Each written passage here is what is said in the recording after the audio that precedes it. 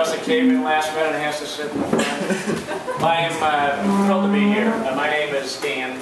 As Kristen mentioned, I'm a deacon, among other things. My life, I'm juggling a lot of different things. And so I want to talk tonight a little bit about that balance.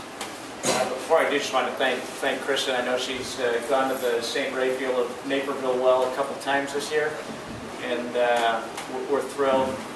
Known Kristen and her parents for a very long time. It's a great family. Will tie in well with what we're going to talk about. So why don't we begin with prayer? So if we get in the name of the Father, Son, Holy Spirit. Amen. Dear Lord, it's good that we are here. Please be with us this evening as we share some thoughts, share some stories, and hopefully a lot of interaction on maintaining balance. And there's so many things going on in our lives, and oftentimes we lose sight of you and don't always put you at the center of our lives. And pray that everyone here obviously does do that, and hopefully we can go out and be examples of what you want us to be. And pray that you touch us today and every day going forward. In your name we pray. Amen. Father, Son, Holy Spirit. All right, so life is changing at an incredible pace, and it creates a lot of stress. Does anybody know what Moore's Law is? Yes. What's Moore's Law? That computer hardware every 2 or 3 years gets twice as good as it was previously. Exactly. So Warren said, the founder of Intel many years ago, George Moore or something like that, back in 1965, predicted that he noticed that the size of computer chips processing was doubling about every 18 months. And he predicted that that was going to go on for some period of time. And basically do it at the same cost. So the cost is coming down while the speed is going up. Over the last 5–10 years, the amount of information that has been created and that's accessible to everybody is growing absolutely exponentially. You know, we go back in time, what used to take hundreds and hundreds of years to move in a step in evolution is taking place literally every couple of years. And that's wonderful in many ways, but it's also stressful in many other ways. And it's forced a lot of people to their daily routines have kind of skewed a bit. And you see a lot of people not doing the things we used to do. People don't go to church as often as they used to. The family is not what it necessarily used to be. There's a lot of changes that are moving very quickly. So what I want to talk about today is balance. You know, as we go through these different activities, there's a lot of demands socially, there's a lot of demands from our family and travel. You know, when I grew up, going to Wisconsin was a big trip. You guys have probably all been, in different parts of the world. The world is smaller and things just move at a much faster pace. So I want to talk about an analogy of a three-legged stool, which is, I can even use this as an example that if a three-legged stool being your family, your faith, and your career, that all of those you need to focus on each of them. And if you focus on any one of those too much, then the stool gets out of balance and things go badly. There are some people that spend 100% of their time on their career. Others are, it's all family, and some, it's all faith. And the fact is, we need a little of that. And it's the faith piece that's probably missing more for more people than ever before. So what I want to talk about is first of all, the concept of planning, and then I've got kind of a top 10 list that I've put together on how to try to balance things overall.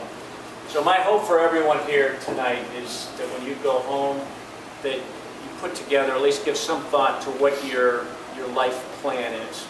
And I'm not sure if anyone here has done that, to actually sit down and put together, this is what I want to accomplish. So we're going to go through what I consider to be maybe 10 points to go through that.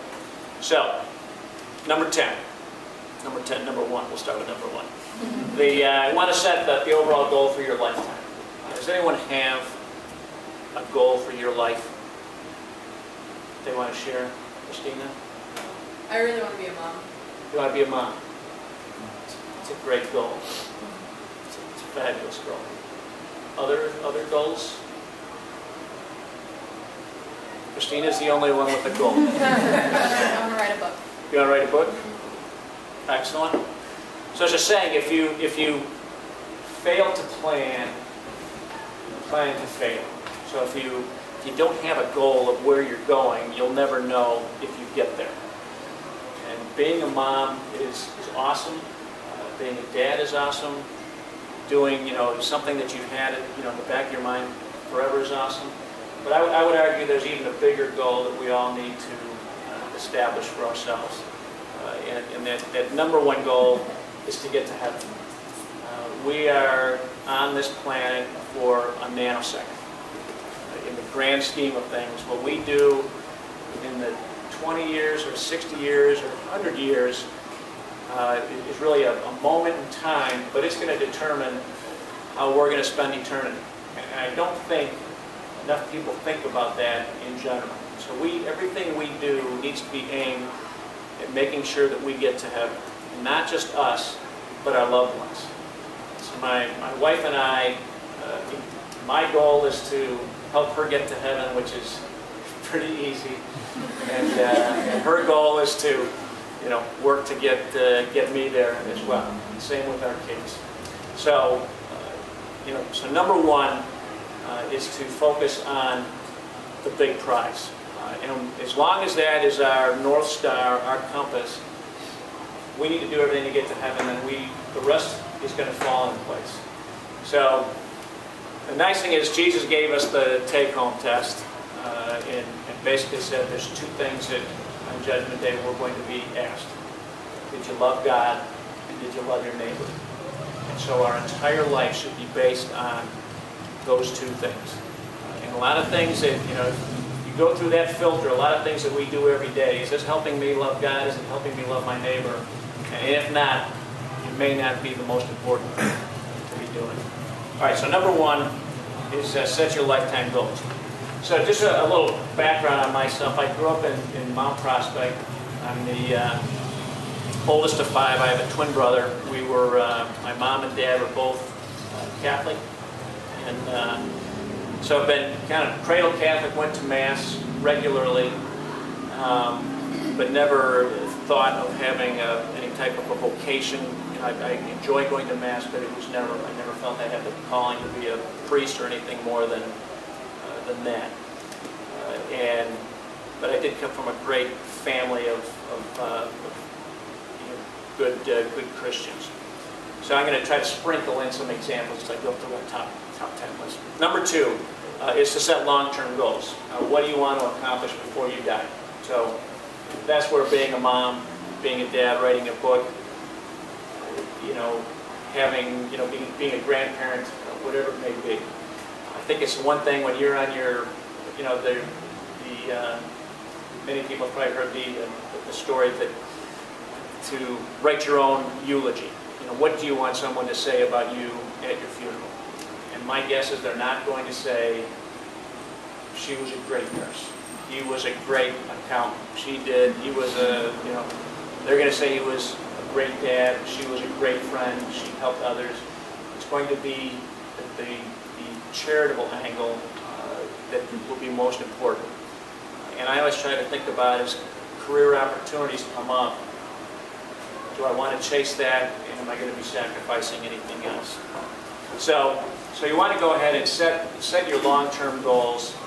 I went to University of Illinois, graduated in accounting. I went to go work for a big accounting firm. And at the time, I wasn't focused on faith. Part of my three-legged stool was fine. It wasn't real strong. It wasn't one I was exercising. I was focused on my career. So I went into at KPMG, and my goal was to make partner and to be able to retire when I'm 50, so I can spend the second half of my life helping others.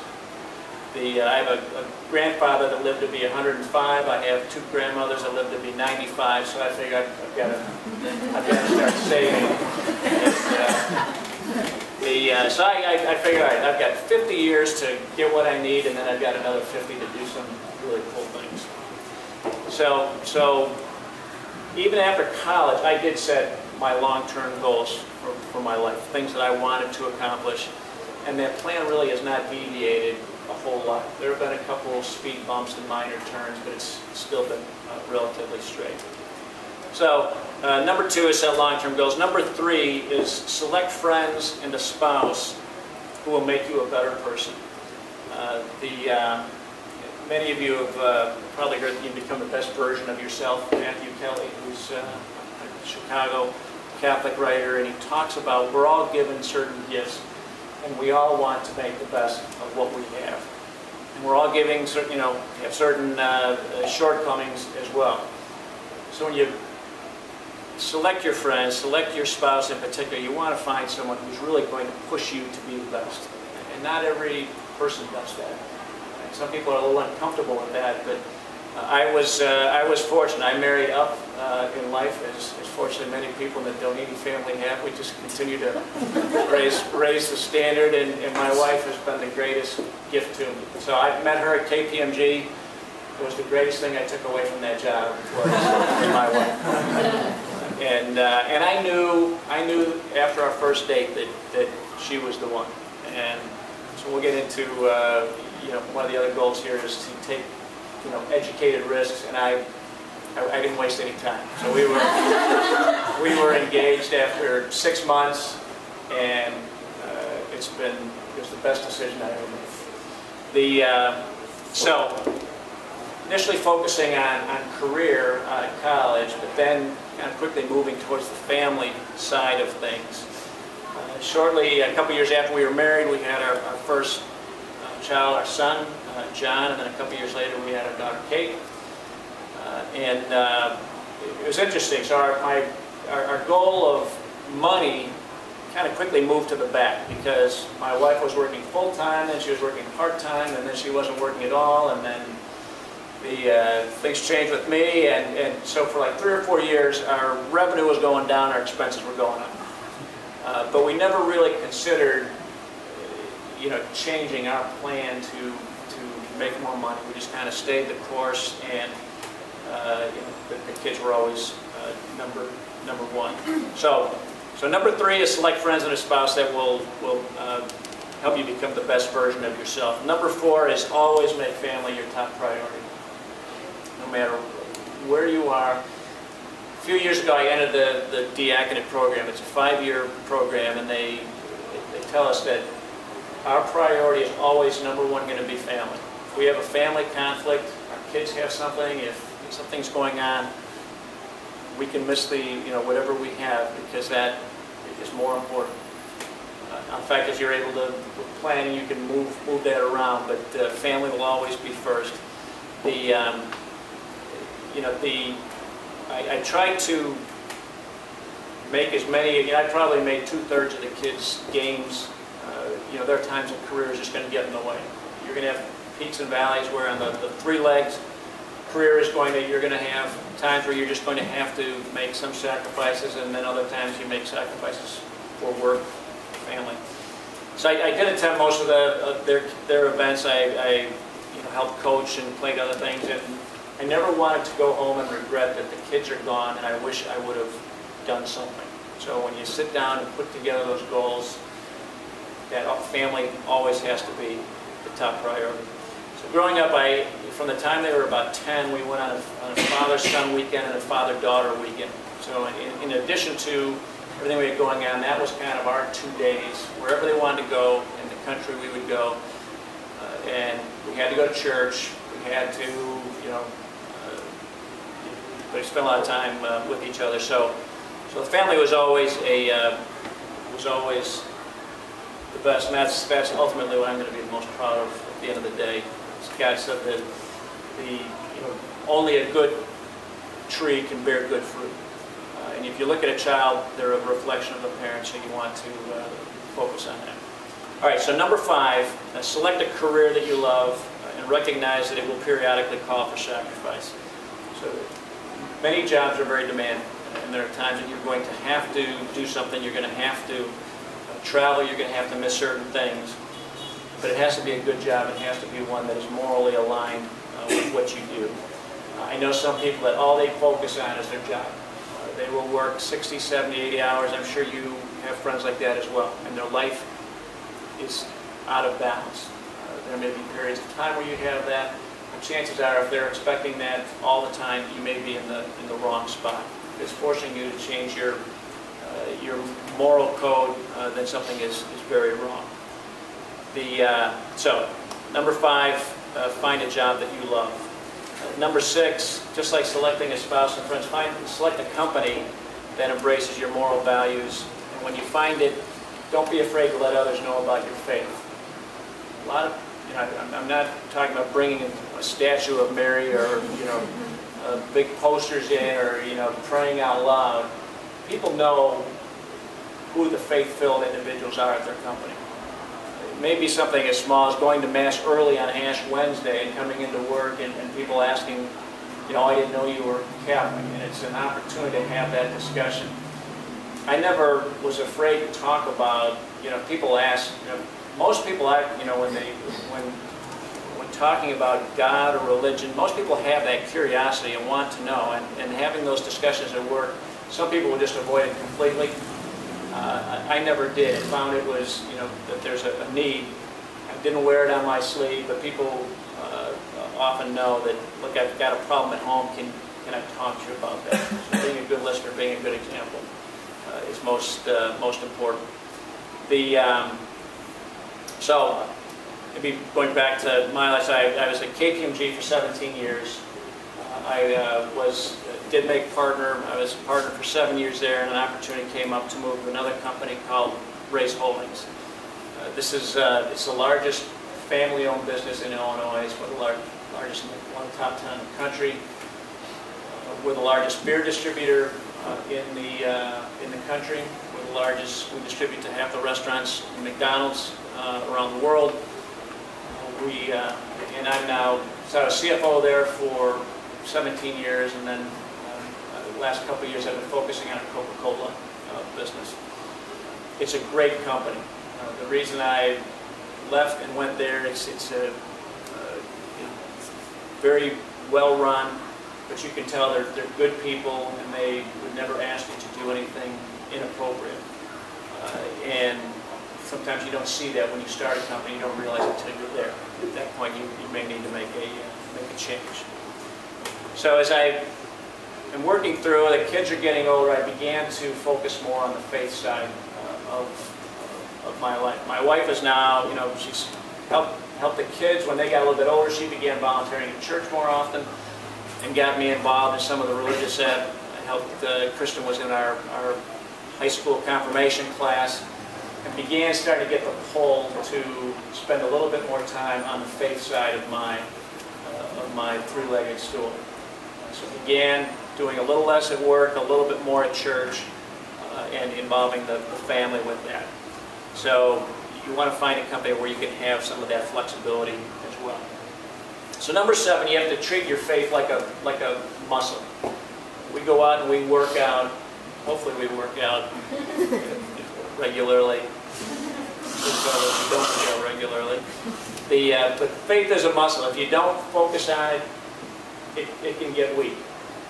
We need to be working that, trying to get smarter, understand what our faith is, what the Bible says, what our Catholic beliefs are, and so it's a muscle you need to work.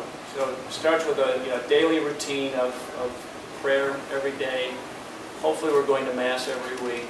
Ideally, if you can get there more often, but the more you get into it, the more you get out of it. And at your age, the fact that you're here tonight puts you at the absolute pinnacle of your peers. So you're working the muscles. A lot of people are not. Please don't ever stop, because it will be a source of strength when tough times come, and a lot of people just don't have that fiber anymore, and it's tough for them to get into it. So always keep working out the faith. So when I was at Ray's, I began working with a group of other business leaders, and we got together with a couple Catholic priests, and once a month we would have an evening where we would focus on, it's kind of Bible study, but more talking about current events, what's happening in the world, how do we bring our Christian values into the workplace. And it was very fulfilling and very rewarding to do that. In fact, I don't know how many Cub fans, we have any Cub fans here tonight? Tom Ricketts was one of the first guys to jump in this group, and he is a very faith-oriented businessman. In fact, I think the primary reason for the Cubs' turnaround is he came in there and he cleared out a lot of the problems that they had in the clubhouse. He said, we've got, because I asked him what, 6 months into it, what were the biggest surprises? He said, we got a lot of bad dudes on this team. And so he helped to move the Sorianos and the others out and bring in some really good guys that work together as a team. He has a priest from our diocese who is the chaplain for the Cubs. So he's, and Joe Madden, says, look, when you have a priest walking around these ball players, they just act a little bit more grown up. And so Father Burke will walk into the locker room and guys will be cracking jokes and saying stuff, and suddenly they tone down. They're a little bit more focused. So having that faith element throughout your life and bringing it into the business place can be very uplifting. So at this point I started to begin feeling there was another call, and I thought I was being called to the diaconate. I think that we all know we have a shortage of priests, and the commitments that priests make are unbelievable. And I think it's up to all of us to step up and help where we can. We have the greatest church in the world, and we have just a handful of shepherds that have too big of a flock. So I began to have the call. And the way the diaconate program works is you go through a discernment process, you sign up, and then half of the men that sign up are not asked to continue right out of the box. And it also involves your spouse. So my wife had to attend all the classes for 5 years. She had to sign off on everything. And up until the time I was ordained, she could have said no. And actually, Ann was not certain that she wanted to be a deacon's wife. She just thought she wasn't worthy, which is a bit logical. So began to go through the diaconate process, and over 5 years have been ordained. So now I'm balancing my Coca-Cola world at Grace Holdings, and I'm balancing my diaconate world. And it's at the point now where I don't want to spend as much time on the professional side. I'm at a little over my 50-year point. My goal, I want to retire and start spending more time with the church, and it's been completely rewarding. So number 7 is treat your faith like a muscle. Number 8 is give to others. Jesus told us we're all given talents. Some are given more talents than others, but those that use their talents well are given more, and those that don't use them, even if they have only a few, can lose them. So the expectation is we're going to use those talents for the betterment of others. So giving to charity has to be part of all of our goals in that balance. And anyone that's given, you take more than you give when you do so. But the rewards always come back. I used to do the taxes for my grandfather, who, as I say, lived to be 105. And every other check he had, $5 to Maryville Orphanage, $5 to the church, $5 to whatever. And I said, Grandpa, you don't have that much money. So you sure you want to be giving it to all these charities? Being the real cold accountant that I was. And he said, Danny, you will never go broke giving your money away. And I totally believe that for every dollar you give, $10 will find their way back. So giving of your goods is important, but giving of your time is also important. A lot of folks here do not have, you may not have a lot of excess resources. You have student loans, you have rent, you've got a lot of other things, but you may have time. And everyone's got a few hours a month that you can go and help someone else. And so I would encourage you at this point to begin helping others. And again, you're more inclined to do that because you're here tonight. But charity is always going to be important. So about 5 years ago, I was helping out at Special Olympics, and a concept, you start to think of a business aimed at helping charities. And so a few years ago, my son and I started a company that we call Charity Fish. And it's short for Charity Fishing. The charity is not that easy, and we think it needs to be much easier. Using some of the technology that's available, finding ways to inspire people to go and give of their time and talents. In fact, Austin Kelch was an intern with us a couple years ago, and now he's a full-time employee. And part of what we do at Charity Fish is every employee is expected to volunteer every 3 or 4 hours every couple of weeks. And it may be at the church, it may be helping underprivileged, it may be at an animal shelter, but it's part of our core culture of giving back. And it's something that the church has embraced from day one. Last week I gave a homily on, and it was basically that the first reading was from the Acts, where the new apostles were building the church and they were having a struggle. There were some widows that were not being fed, and they debated, should we help these widows or do we focus on spreading the gospel? And they said we need to do both, and that's when they established the diaconate. They appointed 7 men as deacons to go out and focus on serving others. So we've got priests focusing on the liturgy and the deacons focusing on serving.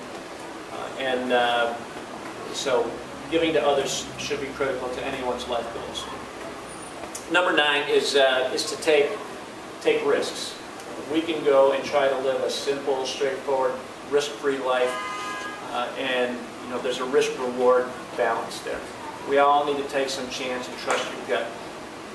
And I got engaged 6 months after my first date, and it was probably 3 months after I wanted to, and probably 2 years before my wife was ready for it. But I figured we're going to go and take that risk. When I was in public accounting, I was a partner, and partners just don't leave because things are good. But I thought I knew this role at Race Holdings was going to be better. When I was at Race Holdings, I knew the diaconate was going to be better, and I know the Charity Fish is going to be better. And so a lot of these are educated risks, and sometimes we need to go and take a leap into some deep waters that you may be uncomfortable with, but if you pray over it and trust that God is with you the whole time, I know that He's guiding us, that you should have that faith to go and take that. And some people are just afraid to make those calls, but I would highly encourage that be part of your lifetime goals. So the 10th item I have is to retreat annually and update your plan. So every year I sit down and take some hours and put together, this is what I want, a daily routine I want to have. And the daily is usually focused on prayer and reflection that I need to make sure I do. There's certain things I want to do weekly basis, monthly basis, but then what I want to get done by the end of the year, at the end of 5 years, at the end of 20 years. And so I can tell you I've got a pretty good idea where I'm going to be 20 years from now and 40 years from now, because I'm starting to lay that groundwork. And I would recommend that you all do the same.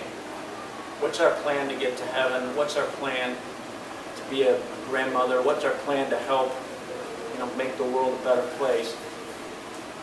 And if you put that in writing, the odds of that happening have gone up about 500%.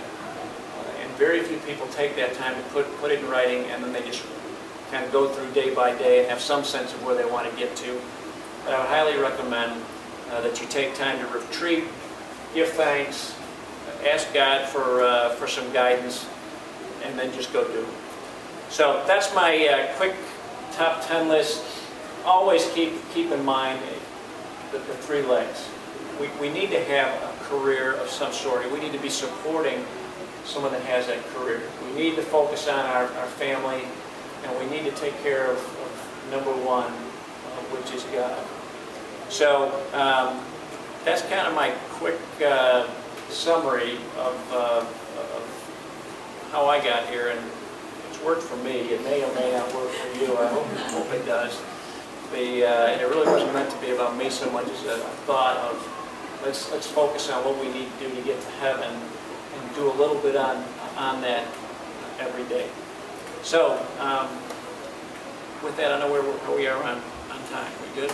Yeah, we can do questions.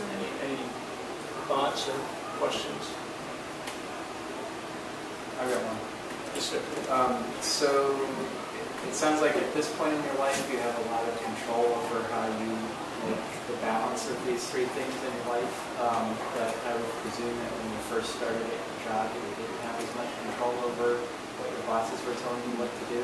Yeah. And I'm wondering if you could talk about how you managed, if you felt your balance was out of whack, if your bosses had a different vision of what your balance should be, how you managed that. So Warren asked, he said, as soon as I have a lot of control over things now in my life, and if I have given that impression, I apologize.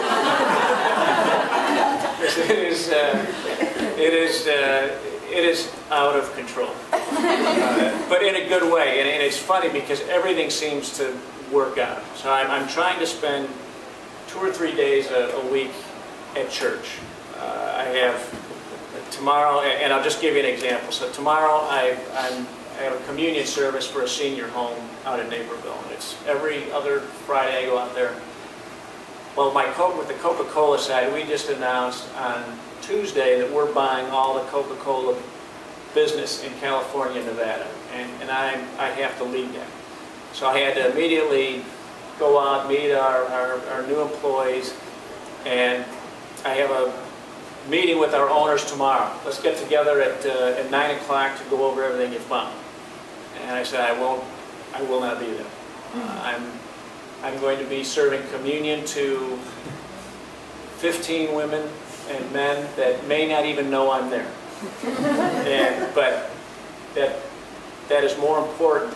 And so part of it is just being able to say, you know what, I'm not going to be the greatest employee at this point in time. And I had to give up some diaconate things earlier in the week to fly out to California. I had to miss some stuff at family. So it's a juggling act. But I look back at times and I'm in awe as to how often things fit in so nicely, because I know my guardian angel is helping to manage my schedule. But I do have a little bit more control now. Early on, there are times where you just don't have that same flexibility, and with your job, and that's where you need a spouse. If you have a spouse that understands that there are going to be times there you're just not going to be. It's not going to be ideal. And again, you just kind of have to keep that big picture that in play that everyone's going to have to sacrifice at some point in time. But always, and if something perpetually gets out of bounds and you can't control it, it may be the wrong. You may be in the wrong place for a little bit. Did that answer your question? But yeah, I think it does get easier, but it's never that easy. First of all, thank you so much. I really appreciate your list. How do you balance all three when one of them is not physically with you? When one is not physically with me? Like if you have to travel for work all the time, Yeah. or you live alone, your family's in a different state. Yeah. Well, good question. A lot of it, when I'm traveling, actually when I travel, it's kind of interesting. I try to find a church. If I'm going to be there more than a few days, I will try to find a church there where I'll at least be able to go and pray by myself. Certainly reaching out and connecting with my wife and kids. I mean, that's one of the benefits of FaceTime and everything else, that even if you're not touching someone, you can still feel like you're with them. but it takes work, and that's where, you know, planning your day, I sit down the first thing of the day is to lay out what am I doing in each of these 3 buckets to make sure I'm advancing the ball positively. And it becomes part of your job. And I realized if I've been gone for 3 or 4 days, I need to go on a date night with my wife because she's been managing the store. And if I haven't been at work for a period of time, you need to look out on a week or so. Again, it's a juggling act. When you go through your annual and 5 and 10-year goal setting process, do you find that your goals tend to be more specific or more general? Yeah, they start out general and then they get specific. And it's interesting because I've kept every one of these for the last 25 years, and I look at them, and they've moved from more material goals to more faith goals. You know, I want to have a house. I want to pay off the mortgage. I want to be able to put enough money away for the kids. So there's a lot of money focus, and some of it was I want to get a 10% raise this year, or I want to do what I need to be able to take the family on a trip to wherever. So some of them are, you know, usually the whatever's in the next year is certainly going to be very specific. In the next 5 years may be pretty specific. I want to get this promotion. I want to get into the Deacon program. But then longer term, they're very general. You know, I'd like to be a grandfather, but that's kind of out of my control. My wife just says, just be patient. Leave the kids alone. But even then, you know, so I wanted to retire at 50. I'm now 55, and I haven't checked that one off. I'm trying, but there's a reason I'm still doing some other things. So the short term is certainly specific. Very short term is going to be very specific. So you've been talking about the 3-legged stool the whole time, the work, the career, family, and faith. You also mentioned your wife worked part-time and then was a full-time mother for a while. So how did you, I mean, this is obviously maybe speaking more to her if she was here, but how was it for her to kind of only have 2 of those legs for at least a time period? Well, I think her career was our family. Well, I guess the 2 will be the same. Yeah, and that her career at that point was more important than mine. Mine was providing money for the electricity and the food, which is not unimportant. But so she made a big sacrifice to really make sure our kids were safe and secure. But after the kids were in college, she went back and she was an accountant for a few years, and now she's a Pilates trainer. And she's fabulous. If any of you need to work on the core, like if you're in Naperville, I would highly recommend. And she's doing what she's truly passionate about. She spends time. She goes to the hospital and gives communion. So her faith journey. And there's actually a point I was very nervous that I'd come home from work. She was in a Bible study, and she's highlighting and doing all kinds of things. And I thought, boy, she is so far beyond me that I thought I was, this is going to be a separation. And I really thought that I'm losing a connection. I either need to catch up or slow her down. And figured it's probably up to me to do a little bit of work. And that, again, helped kind of push me. So she's always had the freedom to kind of, map out her own plan, which she doesn't write down. So I could sit and preach about writing an annual plan or a lifetime plan, and she's more living in the moment. And but she's always said, I'm glad you had the plan because I like where we're at. So one of us needs to have the plan, and one of us needs to have the heart.